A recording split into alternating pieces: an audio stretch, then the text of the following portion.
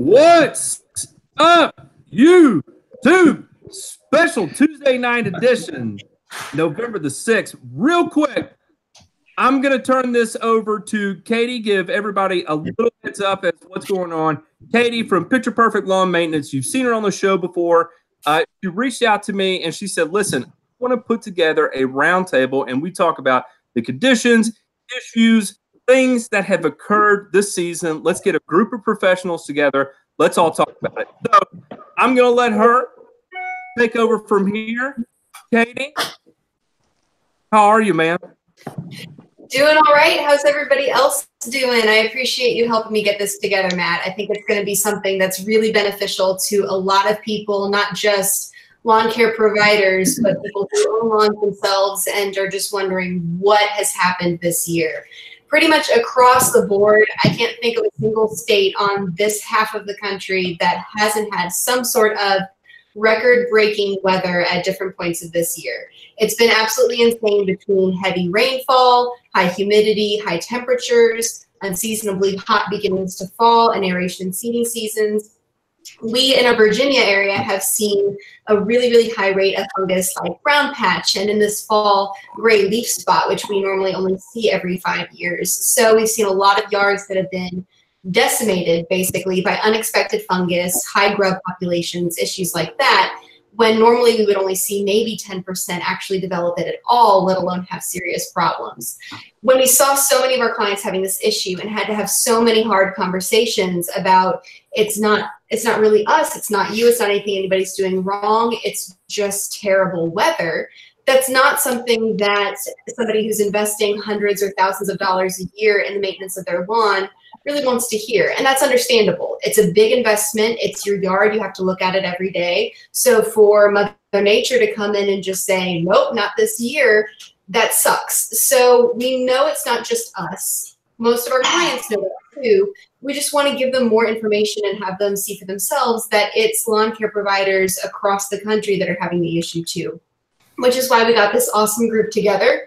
And so I'm going to give it back to Matt to kind of tell us who everybody is and what they're bringing to the table today.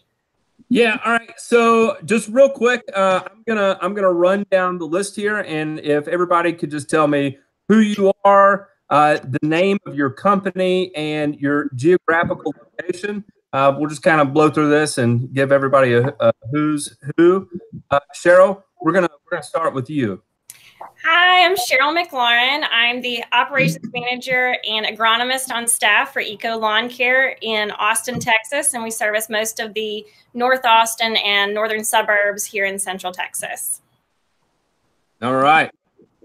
Who is this guy with the GCI turf hat on? Hey, it's Pete. What's up? What's happening, Pete? I'm good, man. I'm Pete, GCI Turf, over here in Greensboro, North Carolina, and I do yard stuff. That's what I'm talking about.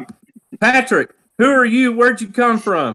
Yeah, so Patrick Vaillancourt, owner-operator, Northern Turf Management, and I'm way up north, northern Maine. Cover pretty much the whole state in a roundabout way, but mostly northern and eastern Maine, if you will. Fantastic. Then we got over here, John Pajak. Oh, geez. Hey, how you guys doing? John Pajak, Turf Tamer Lawn Care. I'm in Schererville, Indiana, which is Great Lakes region. I'm right by Chicago, so we're right there in the Great Lakes area. And last but not least, we got Mr. Ward. Tell us about yourself. What's up, folks? Tyler Ward here, Outdoor Concepts Turf Management. I'm in Charlotte, North Carolina. I'm about 4 hours from Matt and 2 hours from Pete, so a lot of what we talk about tonight is probably going to be pretty much the same weather-wise. All right. So those of you know, obviously, this is the grass factor. Typically, I open this up to the community to ask questions. We'll get to that point. But again, we're doing this special, and we're going to keep it in this roundtable format. So, Caety, I'm going to turn it back to you.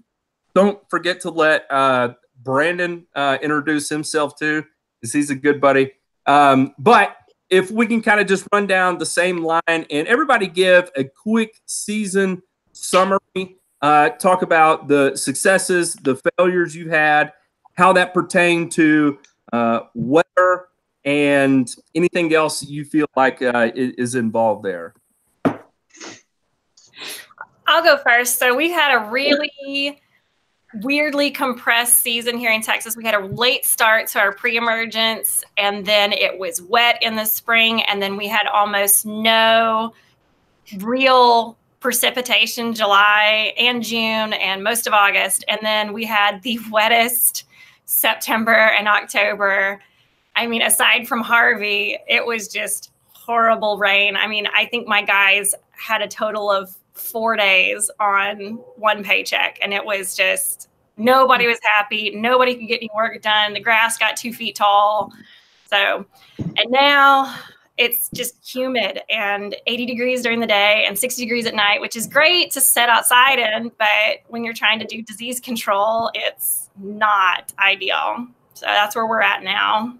What kind of feedback are you getting from your customers through the dry period, and now how is the transition that you're into a wet period? So we weren't able to get really good weed control when it was 105 every day for almost 6 weeks, because just about anything you put out that's going to hit the weeds is going to hit the grass. The grass slowed way down. And then as soon as we got a little bit of rain, we got a great flush of growth. And then 2 weeks later, fungus, and everything looked terrible, even though it had looked good to begin with. It just could not hang on. We had a lot of winter kill. We also had a really cold winter last winter for about 2 weeks, and it was just enough to get our Bermuda grass to get some winter kill on the roots. So we had a patchy start to the year. It just wasn't fun. No. So starting with winter kill, then you move into intense heat and dry weather. So obviously that's going to put a hamper on any recovery that's taking place from your winter kill. Not helping. Then you move into extremely wet period. That makes for a brutal season. And mind you, this is on the automatic grass, Bermuda grass, right? Yeah, and the best part is, so we're also on extremely shallow soils. I am lucky to get 6 inches of diggable dirt before we start hitting rock. And then most of my clients are on drought restrictions if it's not actively raining. So you can maybe water 1 day a week, depending on your HOA, depending on your city, and depending on whether, if you're out of the city, if you have enough water in your well. So that's brutal. It's a lot of variables to take into account. Yeah. So that's the Texas perspective. Caety, why don't you give us the what happened over on coastal Virginia side? So Virginia's kind of had actually a similar experience to what Cheryl was describing in terms of spring hit hard with crazy unexpected rains that didn't stop. Between May and June, both of those individually were the wettest months on record for almost 150 years of record keeping. I think between the two of them, we had about 24 inches of rain, and we had probably a normal 20 days of rainfall, which is about average, but each of those days was an inch or more pretty much, which is just literally when it rained, it poured at that point. And so every single yard got oversaturated. We saw a huge boom of brown patch. We normally maybe see 10 to 20% of lawns develop some sort of fungus each season. And this year we saw at least 80% develop very significant and debilitating brown patch.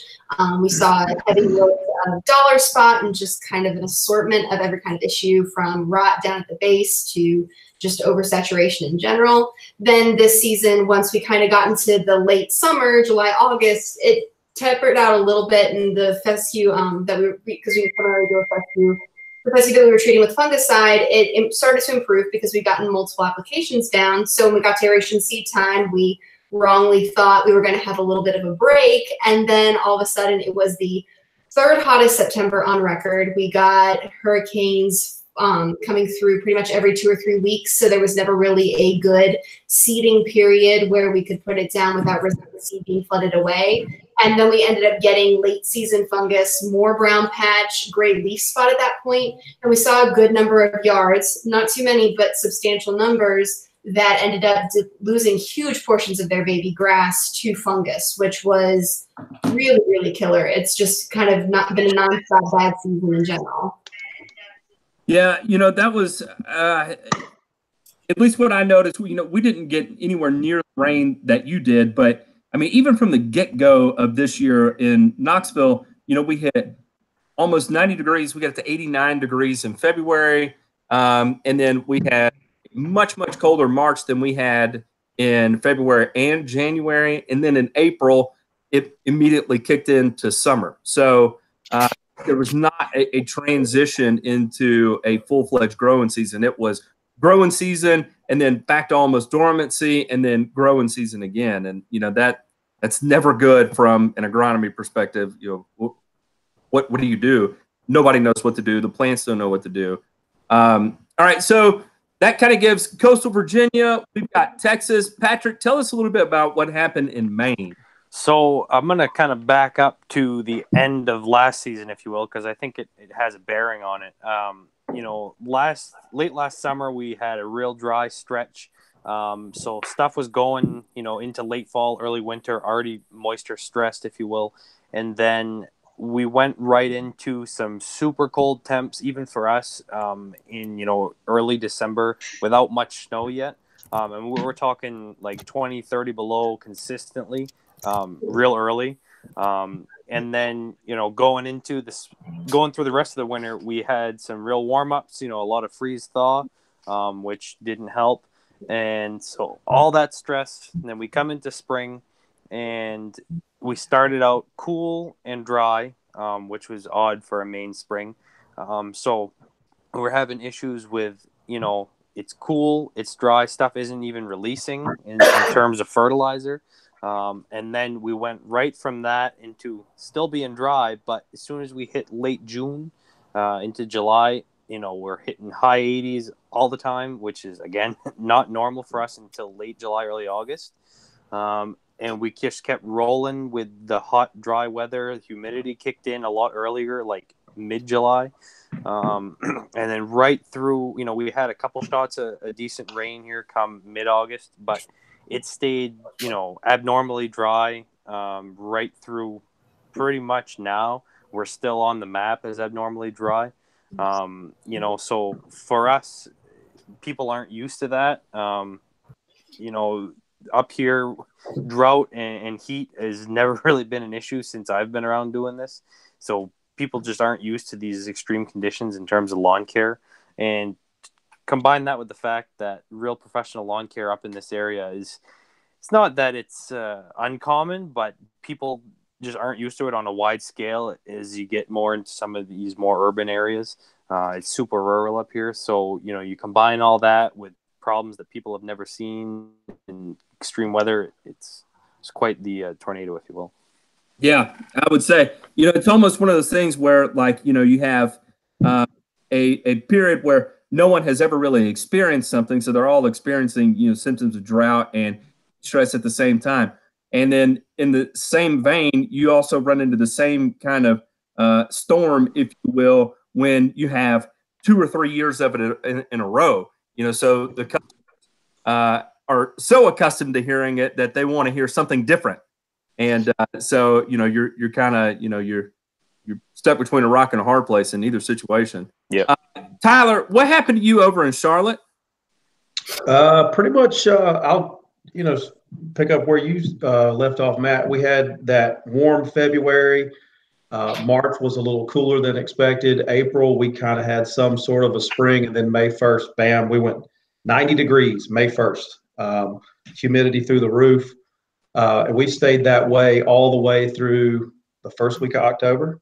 For me, I run a 4 fungicide app program, and it was hard to keep the brown patch at bay this year with the length of the heat and the humidity and the rain. It just kept coming. And this fall, like Caety was talking about earlier, we went into aerate and seed mode, and we were still 85 plus, a week of 90 the first week of October, 2 hurricanes in 2 weeks. Just problem after problem. No spring, no fall, a lot of heat. I think for the Charlotte metro area, this was the 8th hottest year on record, and September was the 2nd hottest September on record for us. Yeah, and I think that's going to be real similar to Pete. What did you experience?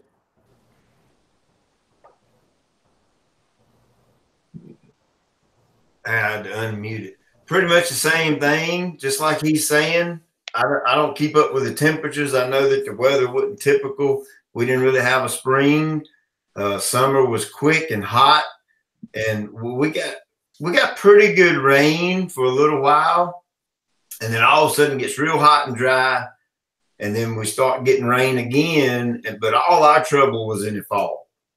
The seeding, I've been doing this 15 years, and by far, this was the absolute worst year I've ever had for aeration and seeding.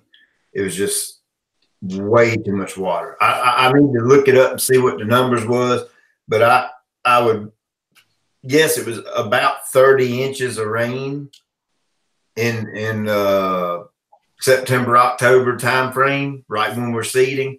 I mean, when you got rivers coming up over top of the road, and you got my mom's creek that runs under her driveway is gushing water over top of the road and washing the road out. That's too much rain at one time. And you've always heard me say it, and I'll always say it, that everything that happens in a yard is weather dictated. And I'll stand by that until I quit doing this. You know, I think it's interesting because obviously this is a panel of all professional applicators, and having a relationship with all of you in some form or fashion, you know, I know that the level of output that comes from everybody on this panel is extremely high. But one thing that we always have to take into account is that this is a battle against nature, and nature will always find a way to come out on top. So really, we put our foot forward, but you know, sometimes you come out ahead, sometimes you come up short. So it's a pretty tough spot. I think we're all between a rock and a hard place when we have years like this year. So we're going to move on to the last part of this, and we'll kind of bring all this together. So this was the season we had and the events that led to the situation we're in now. Where do we go from this point forward? So, Cheryl, let's start back with you. Well, for us, we're going to be looking at changing around some of our applications and timing. One of the issues we had this year was we kept having, it would be way too hot, and then the minute we get a break in the heat, it would start to rain. And so we were having really compressed timelines on all of our applications. We were missing timing by trying to do things the right way. So we're going to try to look at some more flexible application methods and probably try to do a couple more value-added products. I'm actually going to be talking into a lot of our problem properties this winter about trying to add some winter remediation of soils, because a lot of our soils are at an 8 to an 8.5 pH, which is just take all patch heaven, especially when we don't have a very deep soil profile, so that water it's not able to infiltrate. So when it does rain, it just sits right there in the thatch and in those shallow roots. So we're going to try to do some acidification over the winter, see if we can. The clays are way too high to do any real pH changing, but we can maybe tick down that very surface level just a little bit to where we can get it better into that sweet spot.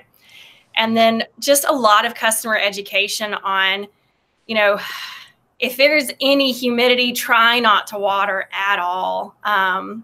What these things look like at the very first sign, so we can get out there before it explodes with the intermittent showers we're supposed to be having every other hour for the next 4 days kind of thing. So it's just, it's always going to be a moving target. We had the year to date, we're about, I want to say 4 to 5 inches over our water year, but for the last inches of rain over our typical water year.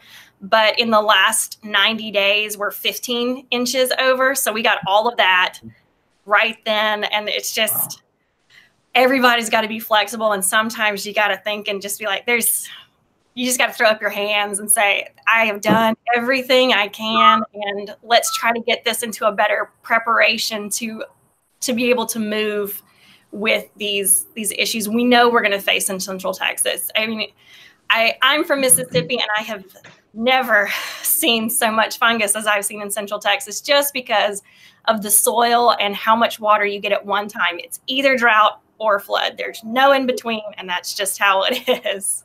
So we're just going to try to do a better job of getting in a good spot before these stresses come. Sure. Caety, what's the game plan up there in Virginia? What have you and Brandyn and Jimmy concocted? I know y'all are always cooking in the kitchen. So we're trying to play it at two different angles in terms of that. We're doing a lot of client education right now, which is a big purpose of this video, but we're also starting to reach out to them to think ahead to next year. And that's something that Brandyn, who's the head of our FERT division, has been working on, is trying to push for fungicide applications and grub control applications next year preventatively, instead of just trying to treat it as it comes up. Do you want to talk about that more? It's just something that in the past we haven't really seen a whole lot of need to treat for fungus. We, like she said earlier, we see it in maybe 5 to 10% of our lawns up until this year. And then this year we maybe had 5 to 10% of our lawns that didn't get it. So moving forward into next year, we're going to try to push more on getting people to let us do more preventative, so that we're not trying to then like chase our tail to try to fix it halfway through the season when they've already lost. You know, they call us because they're seeing brown spots. By the time I get out there, look at it, say this is what it is, this is what it's going to cost, they say go ahead and treat it. By then, they've lost a good portion of the lawn. So in an effort to try to not let that happen, we're going to try to push a lot more preventative this year and just see if we can stay ahead of it as best as we can. Sure. Pajak. Yo. What you got planned, man? Well, if we have another year was like this year, it really is going to have to be all about the timing. This year with our spring that we didn't have one. We still had snow on the ground, pushed our applications way back, and it not only did it get hot really quick and stay there, and then drought and then rain. So it's kind of similar to everybody else's story. But this year, in the future, we're going to have to figure out doing better split applications with our crabgrass. That was one of the big things that threw us back this year. And then on top of that, incorporating a fungicide program. If we could forecast that we're going to have like wet seasons like we had this year, it's going to have to become part of the program. And communication is going to have to be key with our clients, because the dollar spot brown patch was the biggest complaint that we had this year. People that never had it before, all of a sudden it was just popping up everywhere. So that's one of the things we're looking into, other, always looking at different products to be able to put down, using, bettering our cultural practices. And then, like I said, incorporating more preventative measures, so that things like that would never hit us too hard before are not going to get incorporated into our programs, so that these shouldn't be issues moving forward. John, what does it look like in Indiana, say like over the last 3 years, in terms of weather extremes? If you don't like the weather in Indiana, just wait a few minutes. It'll change. I'm not kidding you. The past 3 years, if you're going to go back 3 years, they have had the wildest swings. Like this March we still had snow on the ground all the way up until the first week of April. We weren't able to put down applications until mid-April, and then all of a sudden the heat came in, and it went from 35, 40 degrees all the way up to like 89 in April, and then it just did this roller coaster. And our climate, you could kind of, I'm not saying that it's really predictable, but there's the regular ebbs and flows that you would normally have. But the past few years, they have been so extreme, to where you would think traditionally August was always like the hot month, the dry month, that's when you would traditionally see lawns kind of going dormant just a bit. They may not, but a couple of years ago, September was that month. We got a complete drought in September, and you couldn't really do any aeration overseeding because it was like that month got pushed over. And it, just for instances like that, throughout the season this year, it's been so challenging because you'll have super duper wet months where it's raining and in July, we had a super wet July. Tons of fungus popped out. It's like, this is supposed to be the summer month when everything's great. We only get a few months where it's actually nice around here. I could look at Chicago and, we always complain about everything, especially the weather.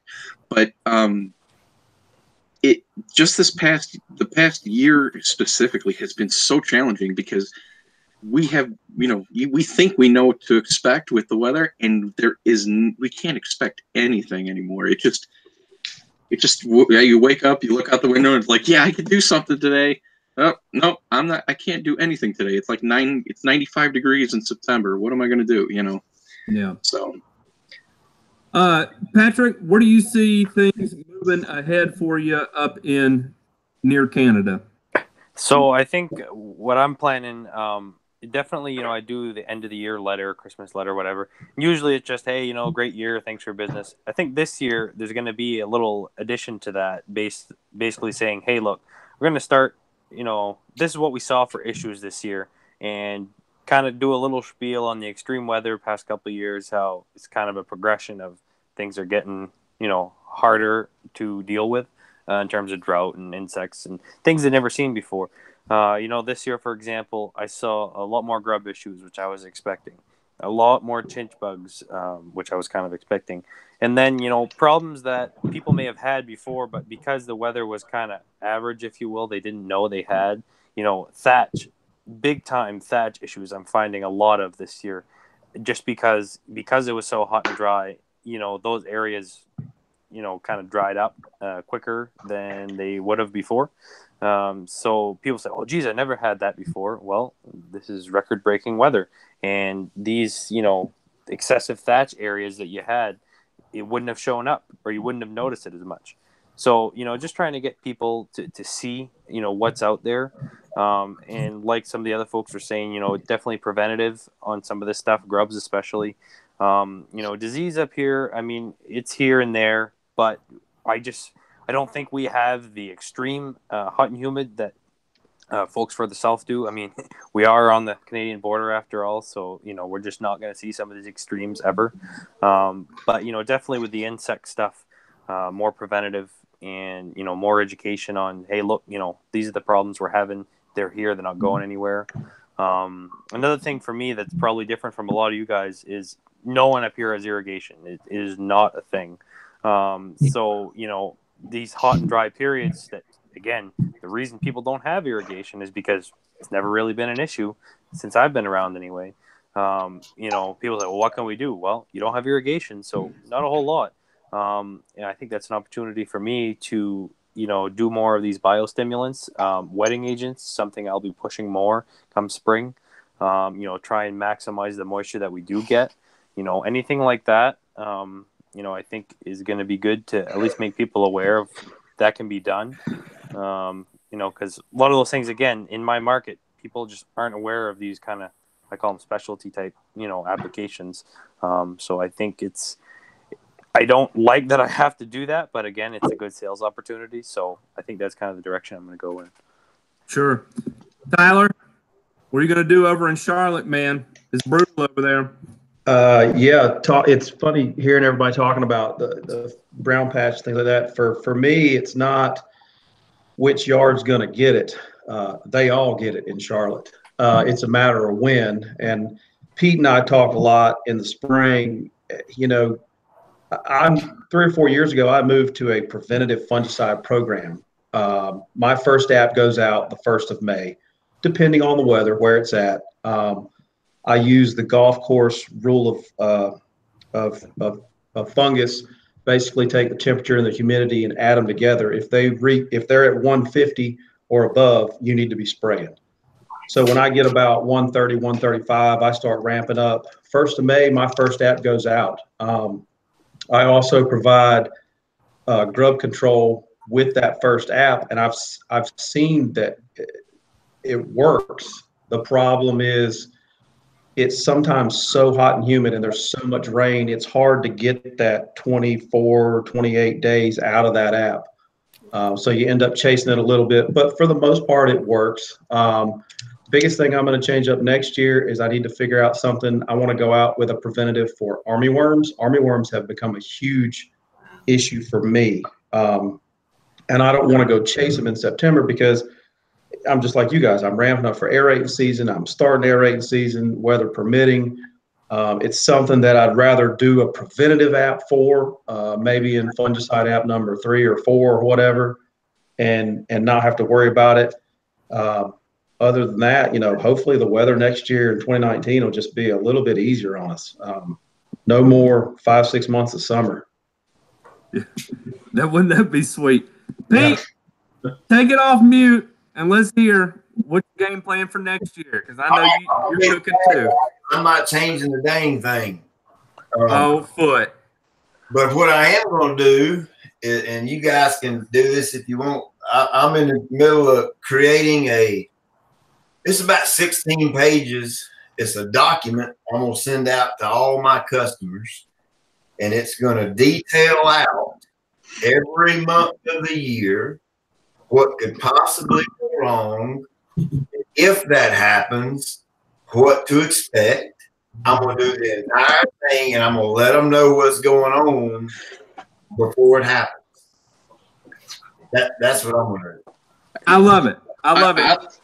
I love that too, but you know what my clients do with that? They get it and they go, "This looks amazing. What did?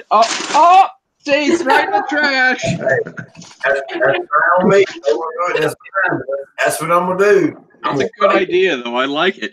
I'm gonna up the education and let them know up front. And I'm glad you mentioned armyworms. We don't have that around here. That's typically east of us, right? And they typically don't bother tall fescue either. And I'm going to throw this out there. There's a reason y'all ain't seen my yard on videos lately. My curious I am about my yard. Who keeps switching the screen? Oh, that was my fault. I changed it. Curious I am about my yard. Dude, my yard got decimated, destroyed by armyworms. And they're brutal. I didn't know what it was because we've never had them here. I had no clue. It was the first time. So I called my buddies at NC State. Heck, I called Matt. Matt said they don't mess with fescue. I said, but they ain't messing with this fescue. I took a shovel full of dirt, and in one big scoop of dirt, I bet it was 30 armyworms. Oh, yeah. In one shovel full. So I called NC State. I said, I got a buddy there. I said, man, what the heck? Where do these things come from? And they swear up and down that the hurricane, the second hurricane that come from the east coast, come up that way, brought them in and dumped them right into Piedmont, Charlotte, right in the middle of North Carolina. Because he said they got hundreds and hundreds of phone calls. Why is my yard just dying? In 2 days, to 24, 48 hours, the entire lush, thick turf, poof, gone. It probably killed 70% of my yard. Wow. And I was incredibly nervous because a lot of people see that on YouTube, and I was incredibly nervous. I mean, to the point where I was extremely stressed out. But look on Instagram. She's back in order now. She's looking really good. You know, just real quick, I'm just going to kind of try and sum this up. What's interesting is, you know, I ask everybody for next year, and it seems like everyone, you know, has kind of like this dual part here where, you know, increase educational efforts to the customer and also the evolution of your program. And yeah, I feel like as an applicator, you know, you're always forever a student. And I know Pete makes a joke. He says he's not going to change anything, but he and I talk. I know things are always changing with Pete. They change minute by minute, day by day. So he can't act like that's not the case. But right, even more so, that makes me so proud to see that here, we have this many applicators and this many people are willing to make changes, step outside of their comfort zone, adapt, evolve their programs. And I think that says a lot to the state of the industry because, this is, we're looking at a panel of the next generation of the industry. So that's a really positive thing. And I think just me wanting to say thank you to all of y'all for your dedication to the improvement of the trade and in the improvement of applicators. All right, Caety, why don't you go ahead and tie this up? Well, I appreciate everybody taking the time to participate in talking this and everybody who's been watching.